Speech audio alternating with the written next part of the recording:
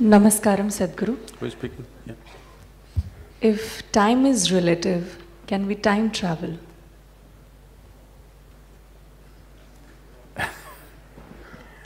So, you want to go into the past or the future. Isn't this the biggest problem in the world? People are time traveling within themselves. They're trying to live what happened 10 days ago, or they're trying to live what may happen day after tomorrow. Time travel is the biggest problem, don't seek it. It's already a great problem. Now, that's not what you're asking. You want to know what happened in the past, or you want to know what will happen tomorrow. When he said, "Mere bare mein kuch bolo," whatever, what he is telling me is, why don't you time travel for me and tell me what will happen tomorrow, okay? Yes, that's all he's asking.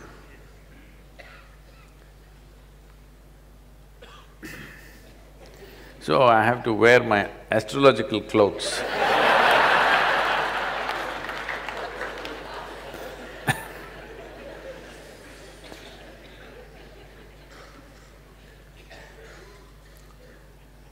See, if you transcend your physical nature, there is no such thing as time. There is… In India, in this culture, we have a word called Trikalagnani. That means one who knows past, present and future. This does not mean he's time traveling. That is what these Hollywood movies, which misunderstand everything logically and literally. So why I'm saying this is, they're always trying to understand everything factually, literally. When we said there is a Trikalagnani, they said, oh, there is somebody who goes into past, present and future. See, this moment is eternity, I want you to know. It's question of, are you living in the surface or do you have a profound experience of what's now?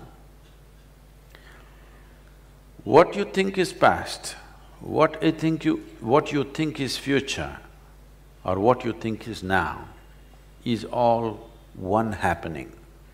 They are not three different happenings. They are not three different dimensions or three different geographical spaces that you can go into and come back. When you use the word travel, it suggests movement, isn't it? I travel from point A to point B. I can't travel from point A to point A, point A to point A, point A to point A.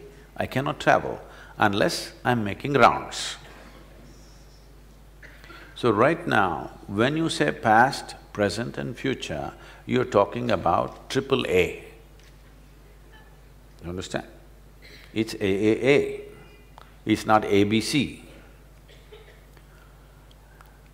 When we say time, in the yogic perception, which ultimately modern physics will come to someday, hopefully, is time is the basic aspect of creation. Because of time, there is gravity. Because of gravity, everything else. Right now, the problem with modern physics is, they have reasonably understood the other forces, they're unable to understand what's gravity. Gravity is a consequence of time. It's not the other way round. Because there is time, there is gravity. The word time itself may not conjure that image in your mind. The Sanskrit word is correct, it's kala. Kala means two things, time and emptiness. Kali, not talking about the Devi. Kali means what? Empty. Kala means darkness, kala means time, and it also means emptiness. If you try to speak with little more personified context, we will call this Shiva. So we are talking about time and emptiness, time and nothingness as the same thing. Because there is time, there is creation. Because what we call as creation exists, there is gravity, because to maintain the integrity of a little bit of physicality in this vast kala, you need some force to hold it together. So, gravity is only when time bends in a certain way. Time which is nothingness, time which is emptiness, takes a curve.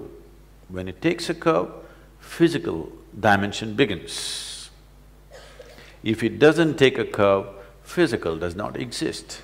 So when we say spiritual process, you're trying to get out of the curve, because whatever curves ultimately will go in circles, isn't it? So because you experience time as a consequence of the curve that it took, you're understanding time as the spin of the planet, as the rotation of the moon and the sun and whatever else. But when we refer to kala, we are talking about time in a more fundamental way, that it is emptiness, it is nothingness, it is clear space is time. We are always… the modern concept is talking about time and space as two different things. We are talking about time and space as one thing. The existential is gravity. The non-existential presence that is there is kala or kali or emptiness or time or whatever you want to call it, or darkness. All these things symbolize the same thing. So if somebody travels in time, he's lost his mind. Really. I know books are written about it. Don't ever believe. Please, I want you to understand. You throw up a new concept. Let's say a scientific community throws up a new concept, or philosophically some new concept comes. Instantly, there will be 100 authors in America. First 80 will come from America, next 10 will come from India maybe these days. They will write books about how they experience this concept which may not even exist. Powerful books will be written. And one generation will grow up on that and it will die.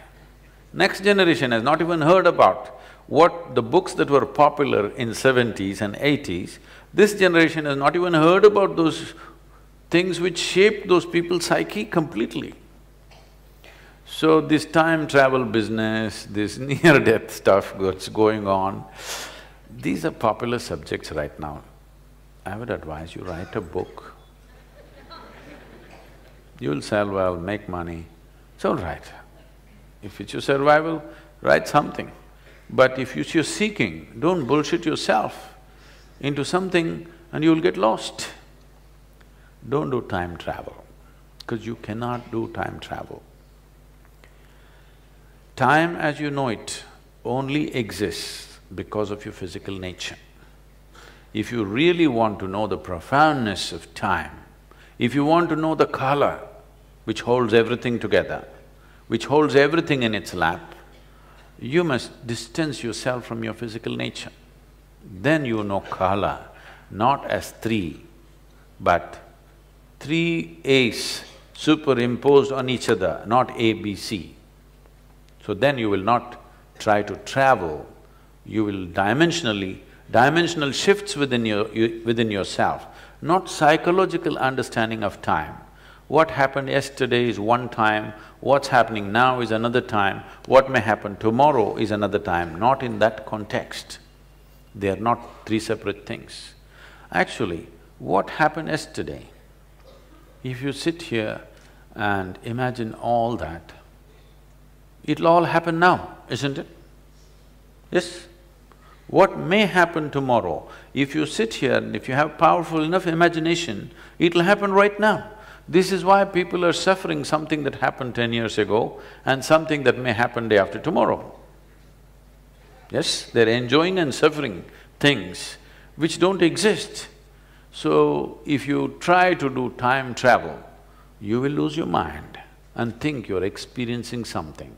Psychological drama that you create in the form of thought and emotion is not life. It is a badly directed movie.